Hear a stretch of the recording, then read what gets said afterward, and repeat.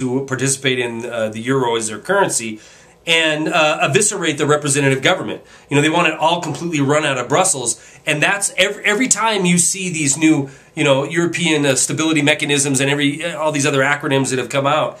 It's all been about taking the power away from the people of the country in question. Namely, it's been Greece, but not just Greece. I mean, we've seen, you know, the technocrats be put into Italy as well as Greece. But it's all been one design, and which is there's too much democracy. I shouldn't use the word democracy, but there's too much representative government inside of Europe. A lot of people, you know, I get this a lot. Well, at least we're not socialists like they're over there in Europe. That's a crock. You know, we've lost representative government. When, you know, George W. Bush suspended free market capitalism in order to save it, we lost it. We lost representative government. In September of 2008, when Congress said hell no to the bailouts, and we saw a 700-point drop in the stock market, we saw the titans of Wall Street march into D.C. and then write the legislation that would later be TARP. We got lied to, said it was $600 billion, 700 billion, 600 billion used, and it's all paid back. We know now it's trillions. We know now that everything that's been written since then has been written of, by, and for the special interests that got us into this problem. We are absolutely less of a representative government country than any country inside of Europe, and that's what we've seen over the last 3.5, 4 years, is them trying to break down Europe, break down their parliaments, break down their representation, put in their technocrats, and force Europe to immerse all of it, not just the healthy portions of Europe, all of it, in this completely onerous debt that Mike just so eloquently described as totally fraudulent from the word go. And, you know, so I guess we're going to have choices here going forward. We're either going to have an awakened populace on this planet that say, to hell with this. We're not being subjected to any more of these neo-feudal tactics. We're going to say, no, this debt doesn't exist. It's fictionary. You know, what's valuable as currency is going to be gold and silver, tangible items, maybe even other commodities. But this fantasy of derivatives and this fantasy of these exotic investment vehicles, no more. We've had enough. We need to put people, we need to perp walk these criminals. We need to get some integrity back in our government. Well, what we need to do is remember that we should never put any kind of our society under the control of people who can directly profit from it. And one of the things I've been telling my listeners on my own show is putting bankers in charge of the national economy makes as much sense as putting drug addicts in charge of the health system. After a while, all the really good stuff is vanished into the pockets of the rulers, and the nation's trying to get by on placebos, that's what a Federal Reserve note is. It's not money, it's a placebo. It's an illusion of money. And so we need to basically take care of that. Let's see. Somebody's trying to call me. I got to put him to voicemail. But yeah, it really is. This country was started with a very revolutionary concept, which was that the government issued its own money for the benefit of the people. It would circulate through commerce without accruing interest, was taxed back at the same amount to close the cycle at the end. And it was quite revolutionary, and the banking families of Europe were just absolutely horrified at this idea.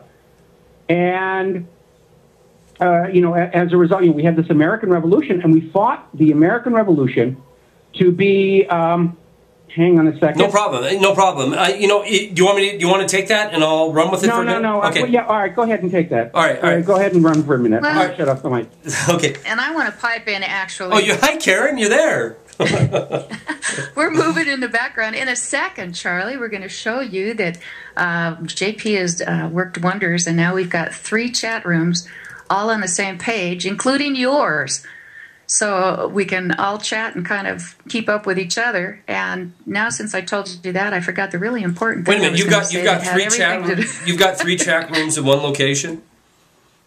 Yes, we do. Wow, you guys are. All right, I'm back here, everybody. It was a wrong number. And they kept calling and calling and calling, and I kept hitting the voicemail. And it was Bernanke. He didn't like what you were saying. He wanted to interrupt it. Yeah, it's Ben Bernanke or somebody. Or it's Lloyd Blankfein out there saying, I'm doing the will of God, you know, by destroying the planet's economy. Well, Lloyd, if you're doing the will of God or doing God's work, then God is a sick, psychotic bastard, so... the God he worships, I am more than sure is.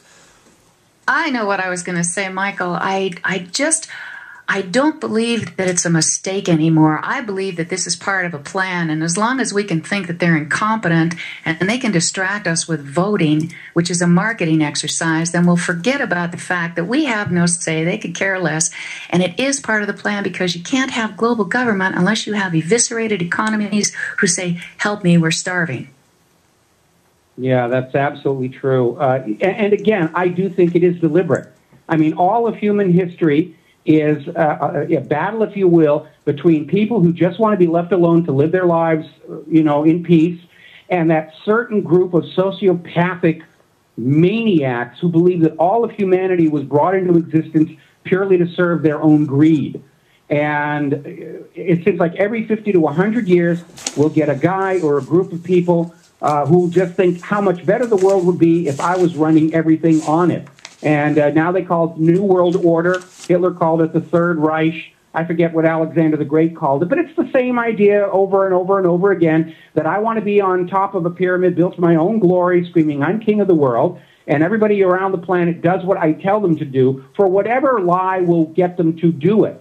The Pharaoh got the slaves, they weren't even slaves. The Pharaoh got the Egyptians to build his pyramid by promising that they could evade death. It's whatever is going to work. Whatever lie will work to get the people to do what they're being told to do. And one of the big lies was rule by divine right. Another one of the big lies to rule the people was rule by chattel ownership of your body. And the current age, the lie is rule by imposed manufactured debt obligations.